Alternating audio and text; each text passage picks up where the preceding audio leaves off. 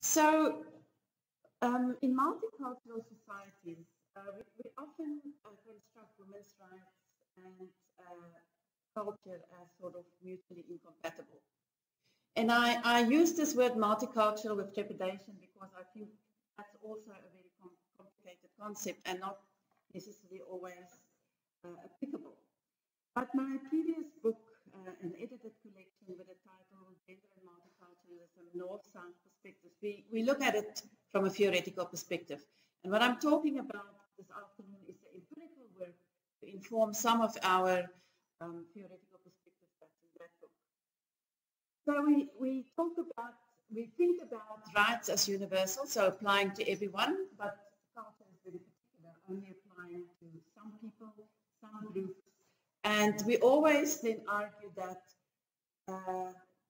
rights should trump culture. In other words, rights has, when those two things conflict, we have to actually come out on the side of rights.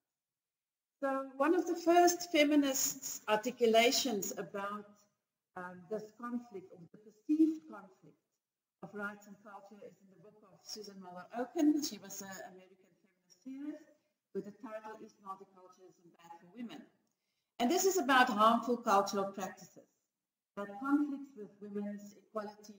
And her, of course, argument was, if that's the case, let's outlaw them.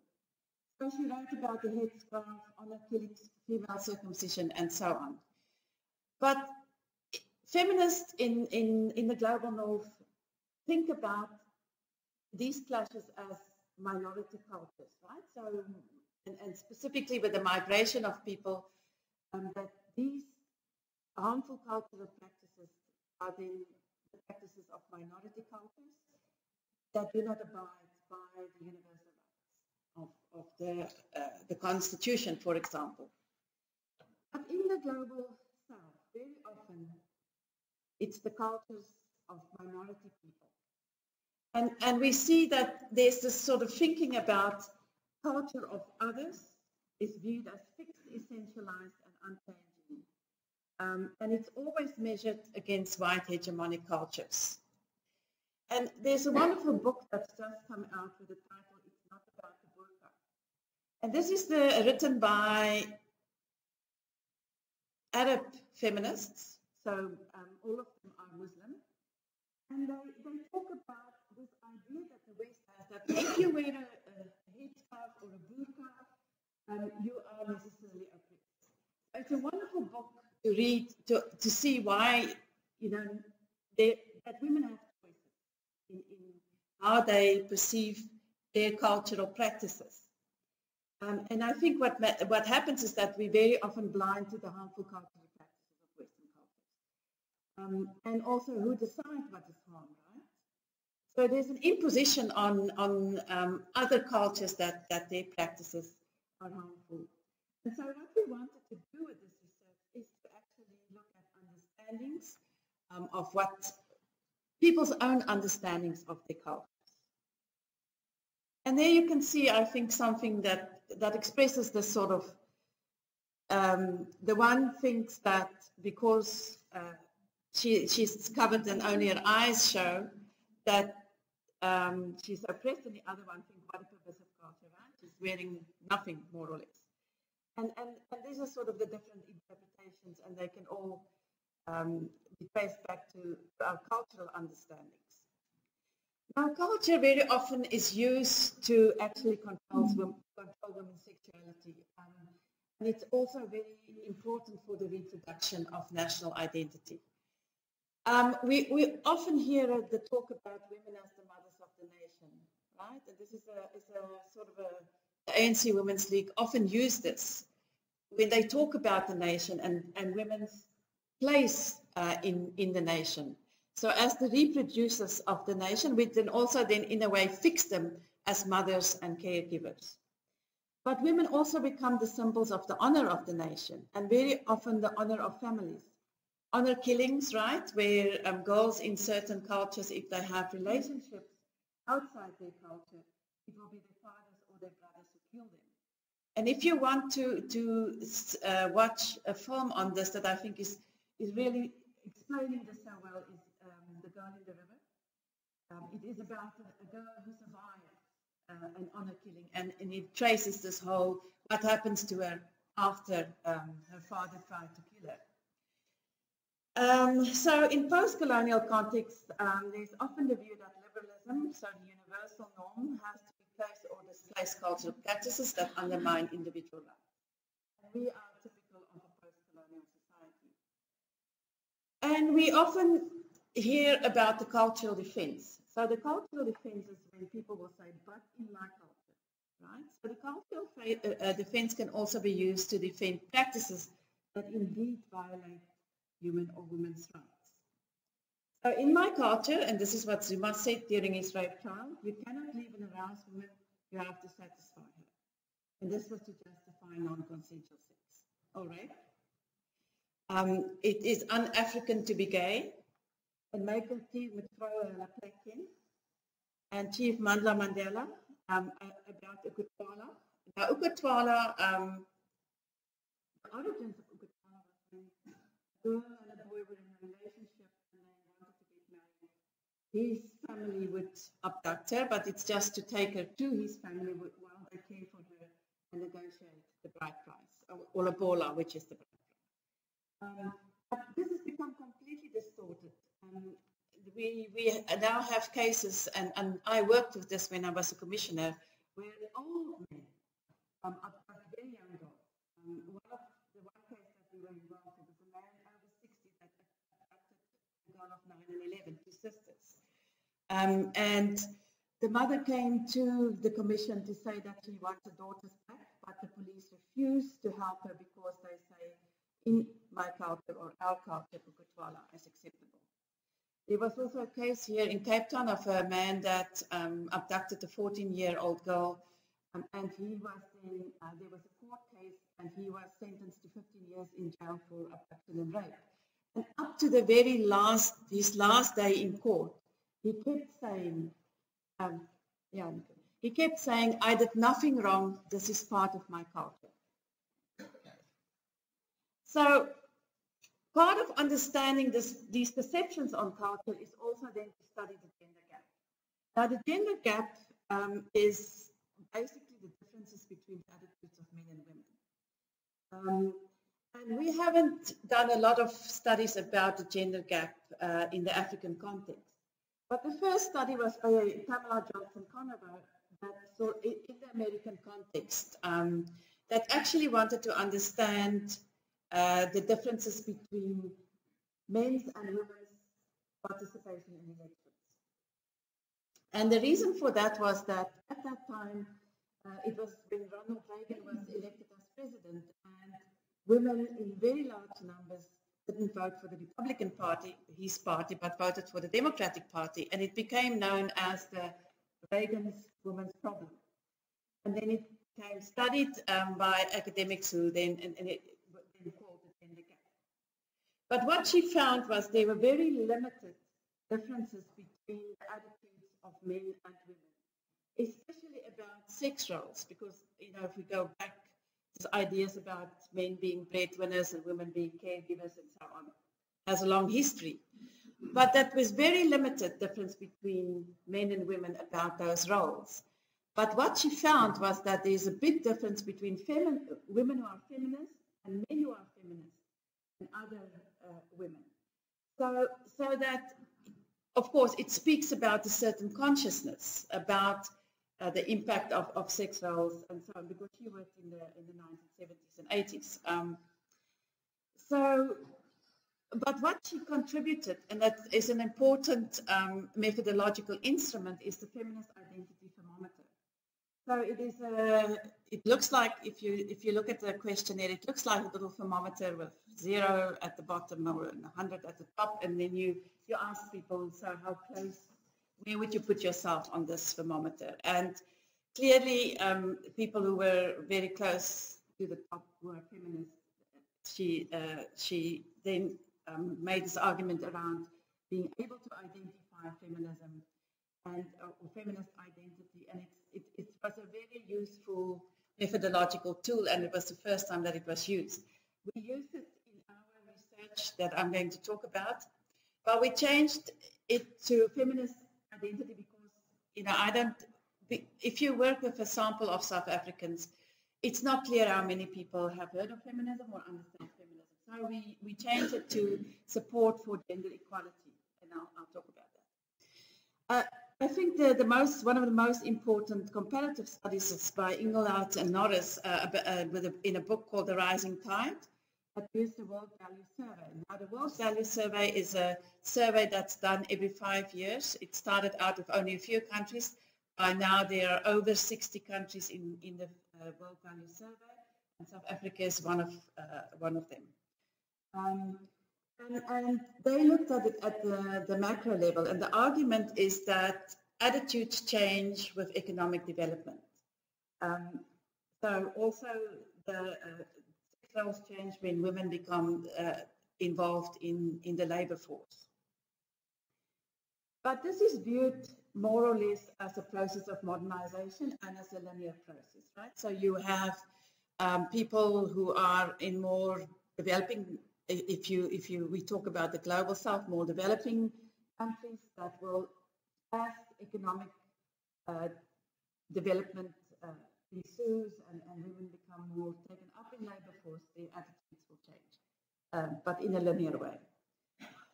So, like I said, very little research, specifically in sub-Saharan Africa, and there are a few, not necessarily studies, but few items included in the Afrobarometer, which is like the World Value Survey, but it is for Africa. But the data has never really been analyzed and written about with specific focus on the gender gap. And I think one of the few studies was the one by Coffey and Bolsendal that argue, and this is again this sort of linear idea that modernization and cultural isomorphism, and what that means is that you have a diffusion effect. So changes in the West will affect developing countries at the same rate. So you have certain developments in the West, and then there's this contagion, and then you will see, there will be a time lag, but you will see the same type of changes happening in developing countries. And how this sort of plays itself out in terms of, if we talk about political participation, for example, and in voting behavior, is that women start out with conservative attitudes. And this is one of the things that the World Value Survey found in the beginning, when this sort of the World Value Survey started, was that when it comes to fundamentalism, women are more fundamentalist than men. And I mean, I don't know, there's never been a very good explanation for that. But the argument is that women, you have conservative attitudes, and then you have a de-alignment of those attitudes, which means they start to change, and then eventually they change into more progressive attitudes, or even more progressive than the attitudes of men. And this is, we've seen this in the United States, for example, where up to that point where Reagan became the president, women sort of in the same numbers voted for the Republican and the Democratic Party, and after Reagan it shifted towards women, more progressive attitudes, more women voted for the Democratic Party. There was one or two elections that it dipped, and then came Trump. And so we still have great, well, I mean, there are reasons why Trump, but the greatest support for Trump came from white women. So that theory then actually became quite, we need to rethink our theories. But what Coffey and Bolsendal found was that women, and South Africa is not part of the study, that women actually participate in the less conflictual types of participation. So they'll sign petitions or they will listen to politicians, but they won't get actively involved. And they also found that women register in lower numbers than men. Now, this is interesting. In the last two elections in South Africa, in 2009, we had 1 million more women registered than men, and in 2014, 2 million more women. So South Africa does not really fit the existing findings of, like I say, there are not many studies to look at. But context is very important, and they've looked at corruption. And what they also then found is that the longer women have to vote, the more likely they are to vote, and the more likely it is that corruption will make them vote in a way to counter corruption.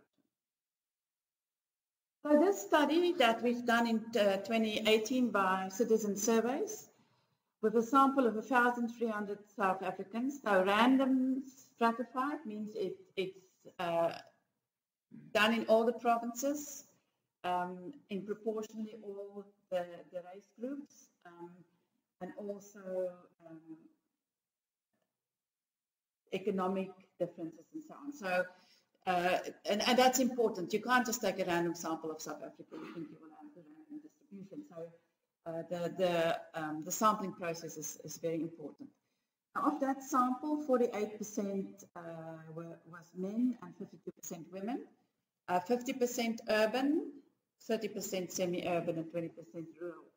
And this is important because you have 19 million South Africans living in the rural areas under customary law, and we know that customary law is, well, it's changed, and I'll talk about that, but I would say that all cultures in South Africa is actually quite deeply patriarchal.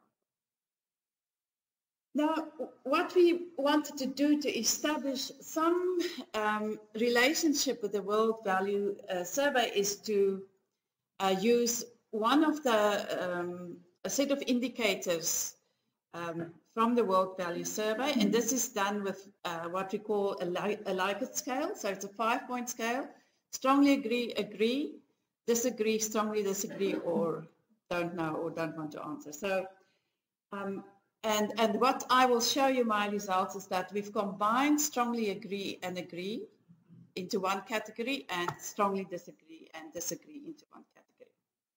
So these are the items of the World Value Survey. On the whole, men make better political leaders than women do. So this is to look at gender equality. When jobs are scarce, men should have more right to a job than women. A university education is more important for a boy than a girl. Women should have children in order to be fulfilled. If a woman wants to have a child as a single parent, she does not want to have a stable relationship with a man. Do you agree? Now,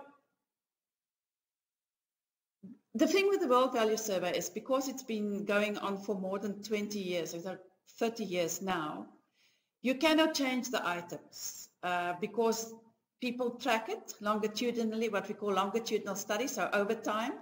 And so if you change one of these items, well, you're not allowed to. But I look at this, and I've always been uncomfortable because I felt it doesn't really speak to our context. So there you see the findings of those items, and you will see that there is a gender gap if we look at men and women. But what is more important is that all these percentages are higher than 50%, which means that people disagree, men disagree, that over 50% men make better political leaders, or when jobs are scarce, and then you can see women are quite high. It's a big gap there. But look at this, when education is more important for a boy than a girl, you see very high percentages disagree. So people clearly don't think that. And here I think it speaks more to our conditions, where there are so many single-parent households, right? It's a norm in South Africa. It's not a nuclear family. So it's not really testing perceptions. I think it's testing something else. And but we see that it's not as though there's men agree with some of these items that are quite, I would say, then testing for a sexist understanding of the world. But so what we did was we've decided that we wanted actually to use and develop new items, new what we call these things on the side here.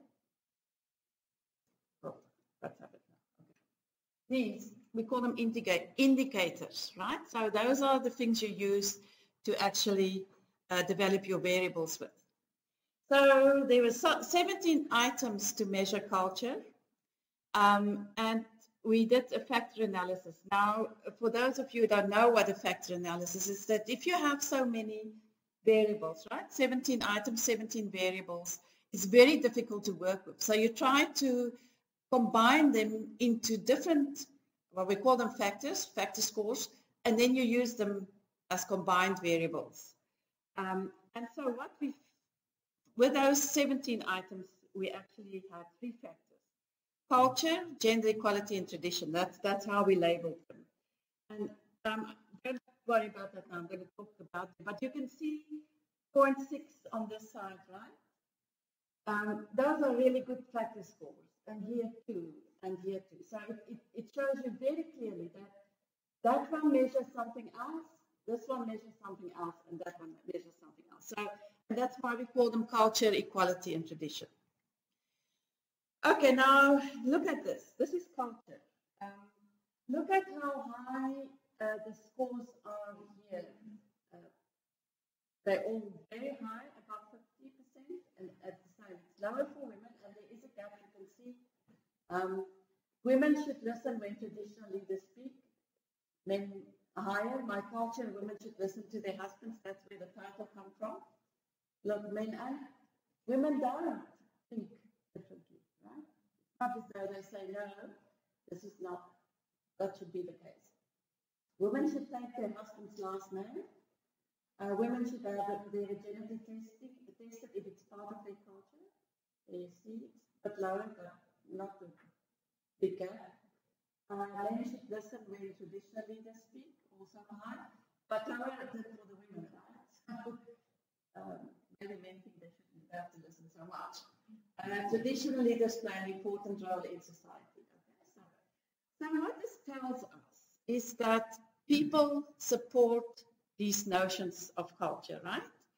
So culture in terms of the importance of traditional leaders, but also the importance of a certain hierarchy between men and women, right? So, you know, you listen to your husband,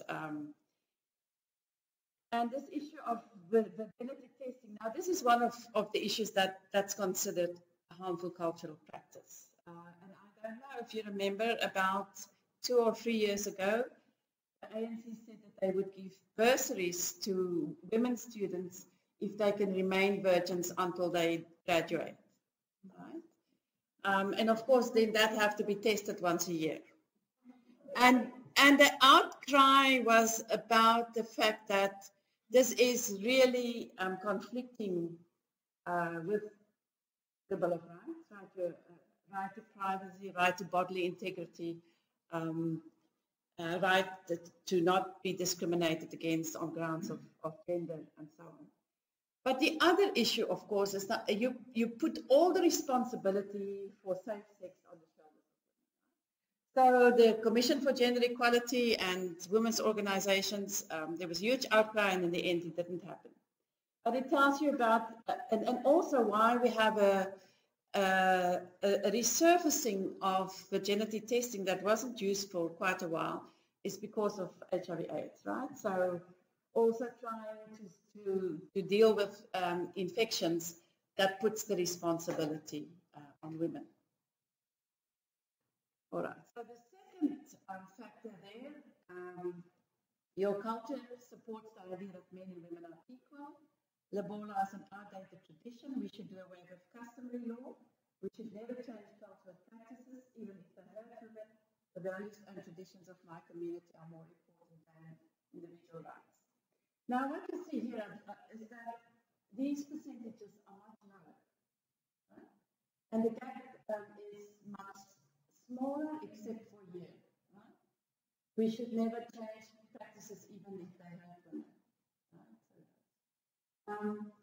But it tells us that people also respect ideas of equality, right? So they feel strongly about culture, to a lesser degree about equality, but it's really for something like the bright lobola.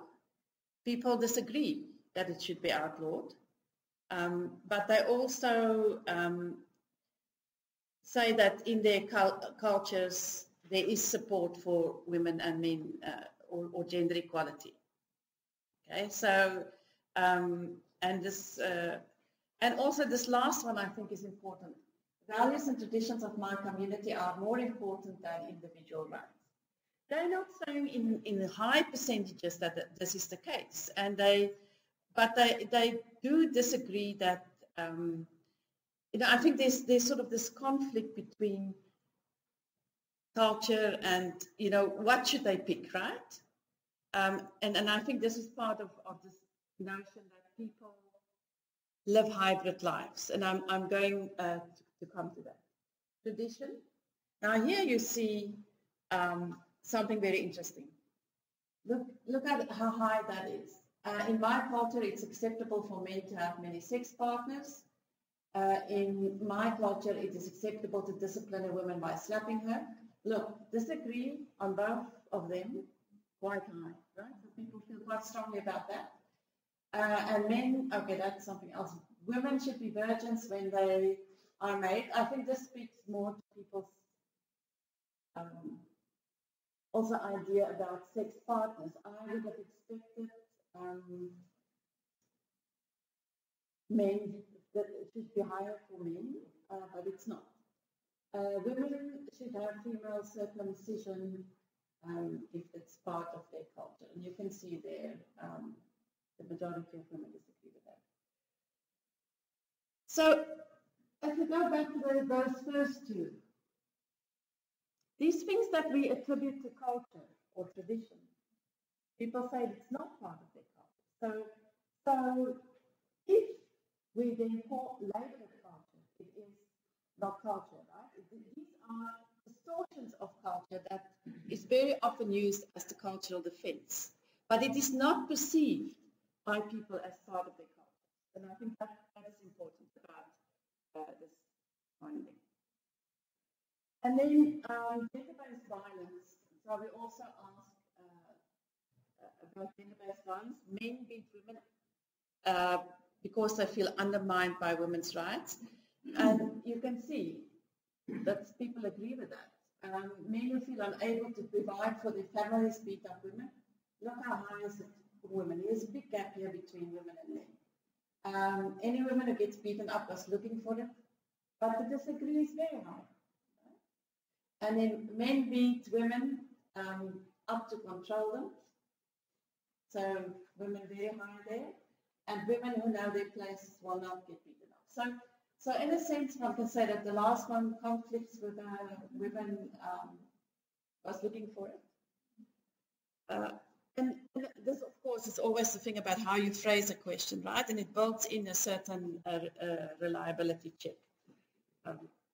But I think it does speak to some of our theories about the violence, right? We've seen the past week the very high levels of very brutal violence and intimate femicide, and men feel undermined, they feel impotent because they're not breadwinners or emasculated, if you want to use that word, and it's control. So women think that that's one of the main reasons why there's so much violence. And of course, the violence is very complex. We can't just use one theory to explain it, but at least it tells us something about the perceptions of women and men about the violence, and even medically, that when they are powerless, you know, women get beaten up. It's more than 50%.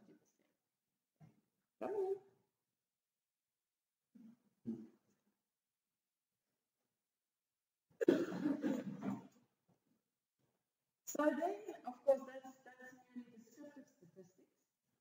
So we also did a multiple regression, so that's a more advanced statistical technique. And we build a regression model to test for the significance of the independent variables. So these, you want to explain what's going on there. So we've looked at gender, but we also then add in race, we add in religion and degree of urbanization.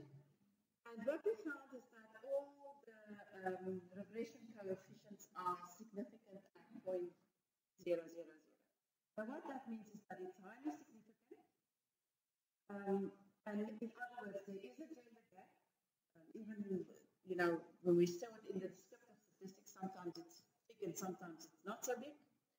So it is significant statistically, but the variance explained is small. Now this is the puzzle here, and it's not the first time I have this puzzle in my research. When we say when we say variance explained, it means you want the relationship between that what you want to explain and your independent variables to be strong. So if you have, like, say, one thing explains 80% of the variance. Say, for example, religion explains 80% of the variance. Right? Religious people, women are more submissive. So religion explains this gender gap. But all those variables combined, and we put them in and put them out in different combinations, we really try to find something. Explains less than 20%. So clearly there's something else, right? And that's something else.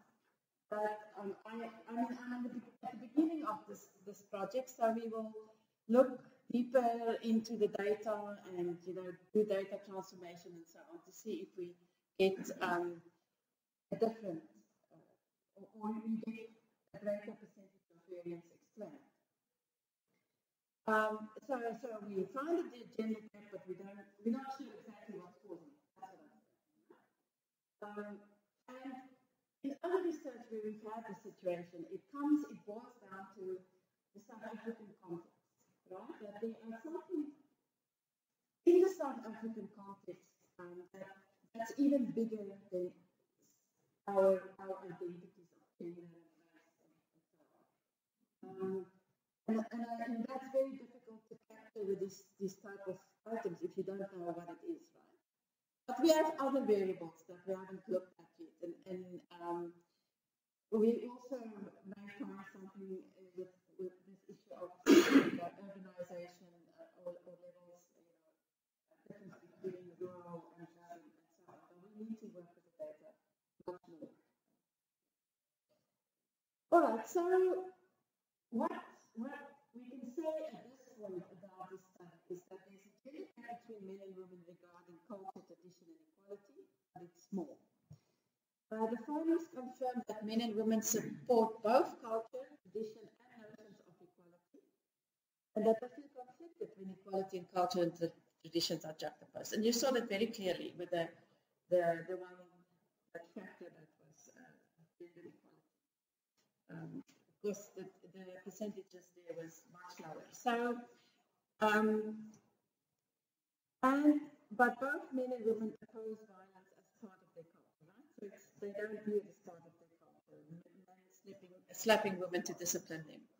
But they also support cultural practices that may undermine equality. So with vanity testing, you also saw that they said that if female circumcision is part of your culture, that should be supported. So there's, I think, conflicting or contradictory attitudes, but that's not unusual for people to have that. It confirms that people lead hybrid lives, often migrating between urban and rural areas where culture is strong. So they may, for example, in urban areas, be much more exposed to ideas of equality.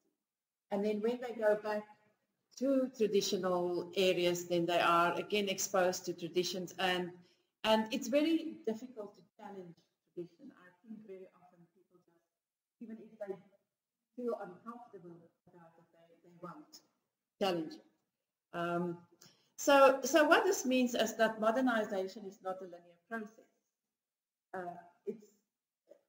I think these theories all argue that, and this cultural isomorphism also, that it happens in a linear way. And what I'm saying is that it's not a linear process, and this isomorphism can vary or it can speed up, depending on what, the global context. And I think right now we are in a very interesting moment in the global history of people migrating and how we are going to see these different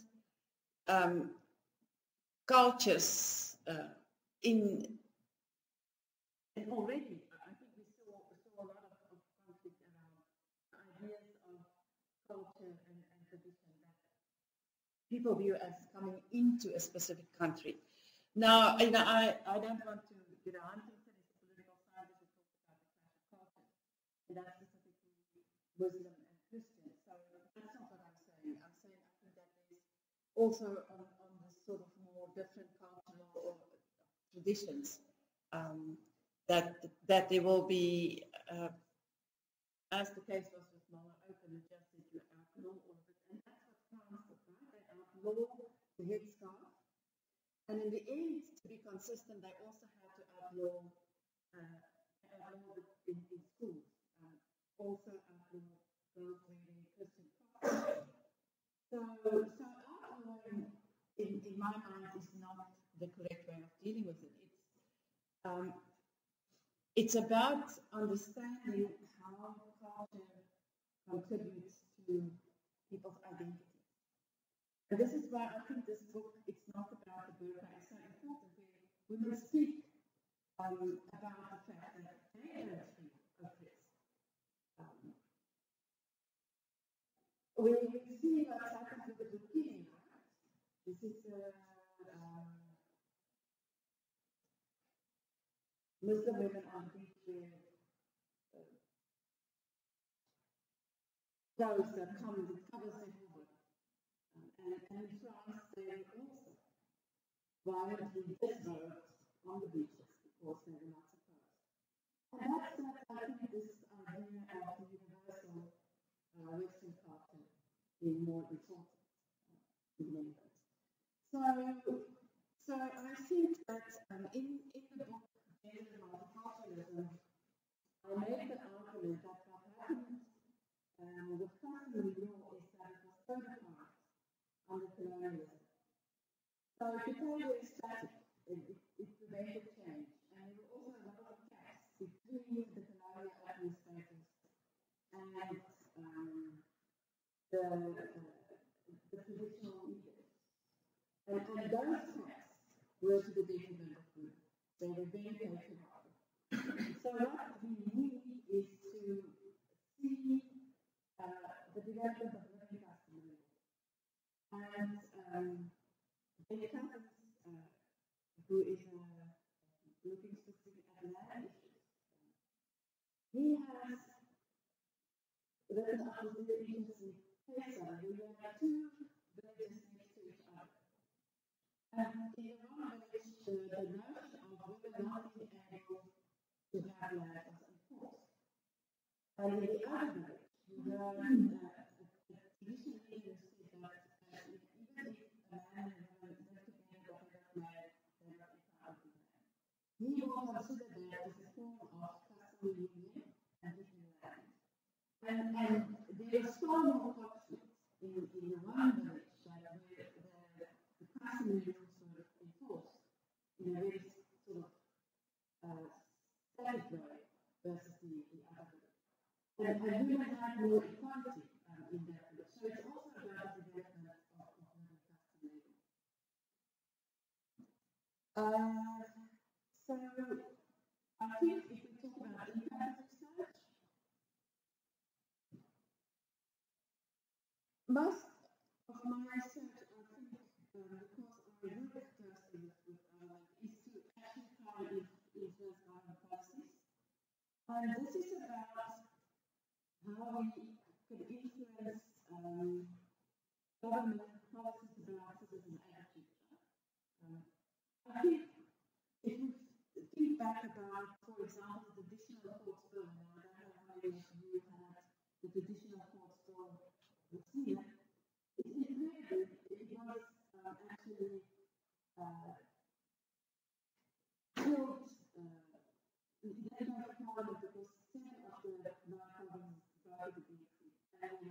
many submissions, including sort of submission of gender equality, against it because it was completely unconstitutional. So going into what I say is that the women can go into the divisional court without a lawyer, and he has to speak on her behalf. And then these punishments like corporal punishment or hard labor for transgressions. Now all of that is unconstitutional. So one has to ask the question, how is it possible that there are 44% women in Parliament that this bill actually was very fast through Parliament? And in that sense, there's this traditional court bill, one needs to, the work that the rural rights movement did on that bill, to go into rural areas and ask women what they are. But they really clear that women did not want it, right? They wanted equality. So it's about informing government also about the attitudes that people have about culture and tradition. But it's also important that women themselves become the change agents in culture. It's the people who live in the culture that need. It's just if you make changes from outside the culture, there's very often a factor. So people, and in this case, the traditional culture it was women. Women without artists. And so therefore I think women custom law. Because we have legal pluralism, right? We have constitutional law, civil law, and we have side by side we have custom law. We can say we're aware of custom law, but that is a huge intervention into people's culture. So my argument is that we need to rather look at the development of women custom law. Thank you.